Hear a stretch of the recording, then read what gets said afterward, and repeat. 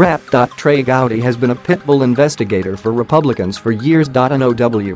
He's in President Donald Trump's doghouse for daring to challenge the president's unsupported claim that Democrats and their sympathizers in the FBI embedded a spy in his 2016 campaign. Trump allies have been pummeling Gowdy in recent days, branding him a gullible or clueless backer of the intelligence community.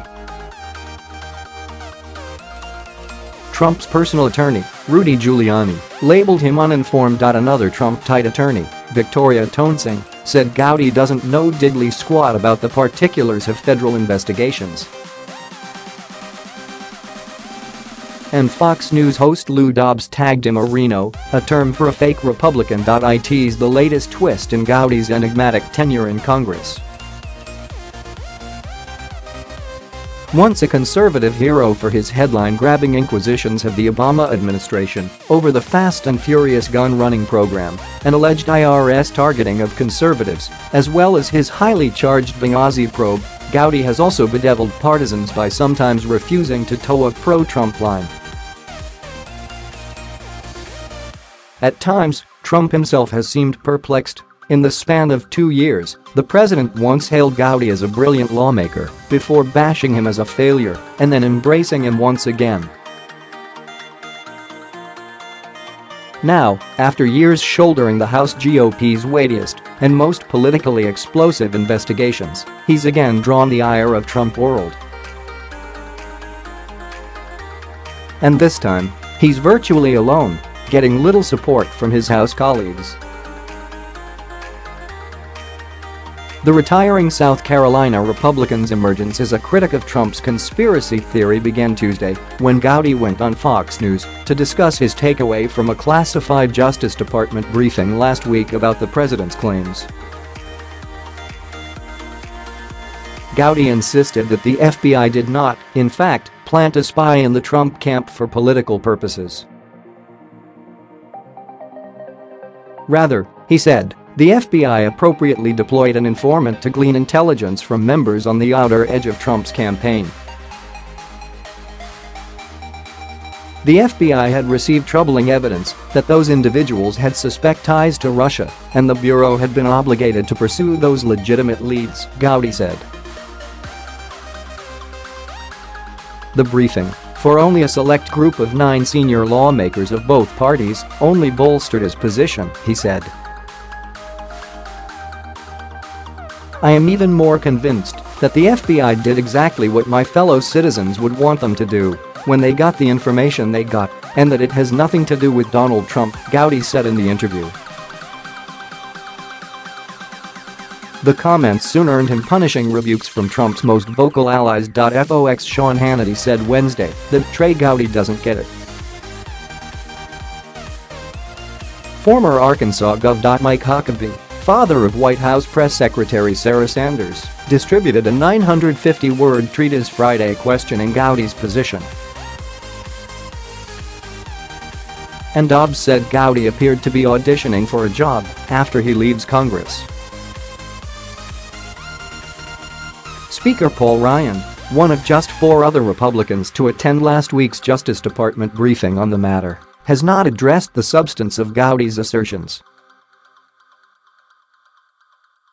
But asked whether he backed them, Ryan's office issued a broad statement of support for the House Oversight Committee chairman.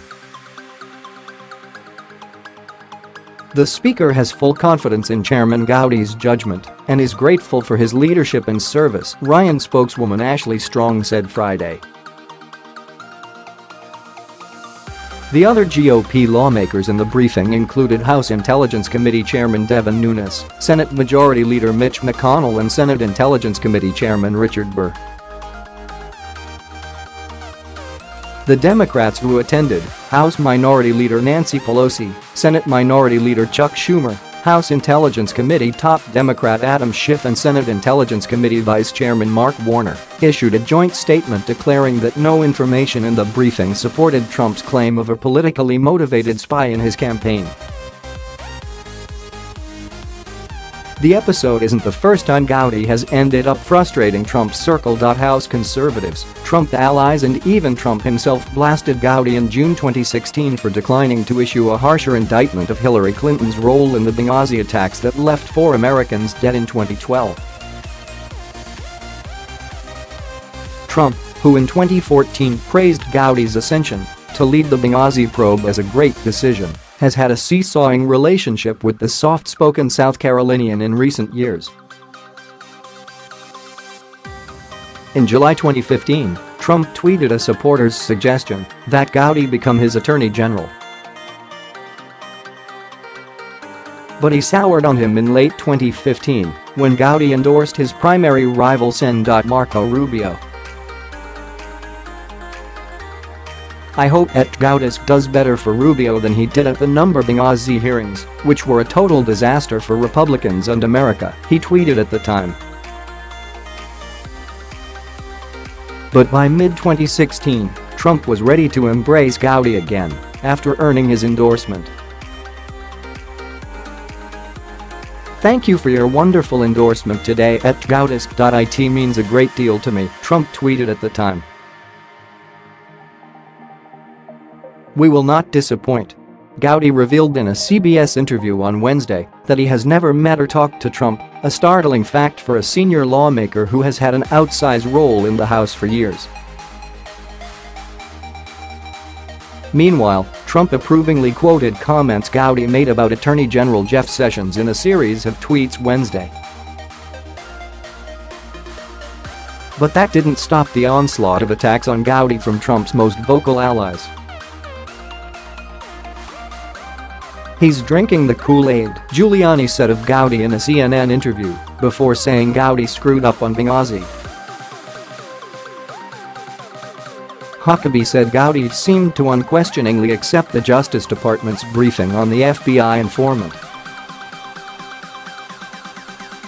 Such credulity seems strangely out of character for someone like Gowdy, a seasoned prosecutor who knows better than to believe people who continue to hide mountains of evidence, Huckabee wrote. Gowdy's office declined to comment for this story. For years, Gowdy has been considered one of the GOP's most versatile and skilled legal experts, owing to his background as a federal prosecutor. In addition to chairing the House Oversight Committee, he has seats on the Intelligence and Judiciary Committees, which put him in a prominent position to tackle high-profile investigations. Democrats view Gowdy with suspicion because he led investigations that broke down into partisan acrimony, such as the Benghazi probe and the review of GOP allegations that the IRS targeted conservative groups for extra scrutiny. More recently, Rep. Elijah Cummings of Maryland, the top Democrat on the Oversight Committee, has bristled at Gowdy's refusal to subpoena the Trump administration for documents and testimony, even when the White House has flouted bipartisan demands. But Gowdy has also heartened Democrats with his vocal support of the FBI and special counsel Robert Mueller, who have come under attack from Trump supporters. And that's put him in a vulnerable position among House Republicans who have largely kept quiet in the face of Trump's attacks on law enforcement. In addition to defending FBI conduct this week, Gowdy urged Trump to sit for an interview with Mueller and said, if he's done nothing wrong, he should tell Mueller the same things in public that he's said in private. He didn't collude with Russia, he doesn't know anything about it, and if anyone in his campaign did, he wants the public to know it, Gowdy said on CBS. I think that's what he ought to tell Mueller.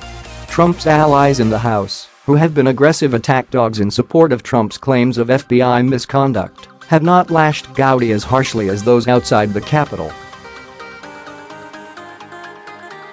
Rep.Ron DeSantis, R. Florida, a top Trump ally seeking to undermine the ongoing Russia probes, took issue with Gowdy's conclusion in an interview, but then turned his criticism toward the FBI, suggesting agents should have briefed the Trump campaign about their efforts to investigate certain aides. And House Freedom Caucus Chairman Mark Meadows, RNC. Who routinely talks to Trump, said Gowdy's assertions speak to a need for the Justice Department to provide even more information to Congress than what conservative hardliners have already received. "I am anxious to see what documents Chairman Gowdy has reviewed that would lead him to believe that the FBI did everything above board," Meadows said.